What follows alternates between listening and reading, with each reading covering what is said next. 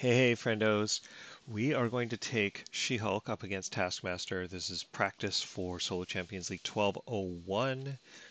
This is a protection rush deck that focuses on a bunch of activations. We have some extra draw from Tactical Scanner, so it's realistic to be able to do it, but it definitely doesn't work every time. Maybe 1 in 3 games we're able to get a turn 1 victory.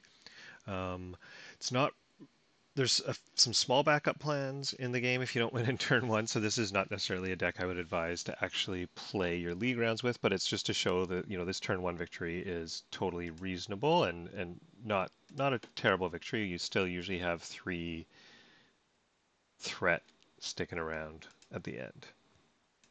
So let's get that initial hand. 1, 2, 3, 4, 5, 6. And this Adrenaline Rush is awesome. Right now we're just playing for the turn 1 victory, but we do have some allies to help us out in case we aren't able to get it, and then want to, be able to get through the turn 1 villain and then actually win on turn 2.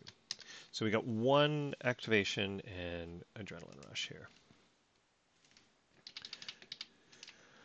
Oh, amazing. Okay, so we got some extra activations, and we are going to, let's go. So we flip, Taskmaster does 1 damage. Okay, so the way the deck is built, there are fighting fits. So if I don't go below 15, I can use the fighting fits. And there's what doesn't kill me. If I take 2 or more damage, I can use those.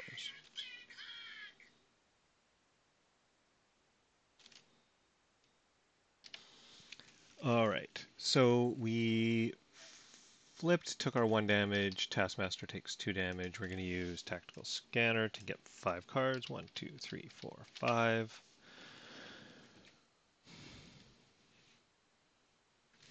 So here, let's count things up. We've got our 2 leading blows. Great.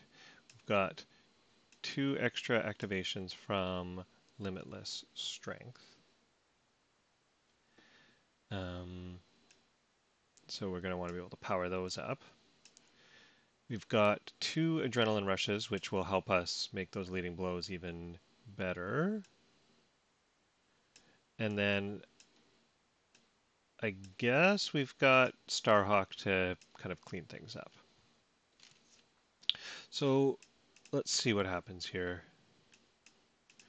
We throw down the first Adrenaline Rush, which takes our attack from 3, 4, up to 5. We throw down a second Adrenaline Rush, which gets our attack up to 6.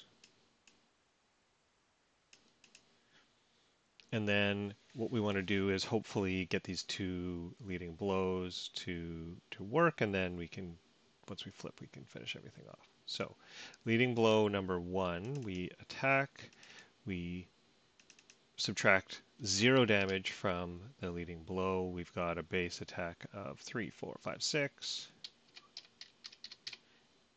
And we get the Power Stone. And we ready ourselves. Awesome. Now, now that we have the Power Stone, and our base attack is actually 7, so we got 3, 4, 5, 6, 7.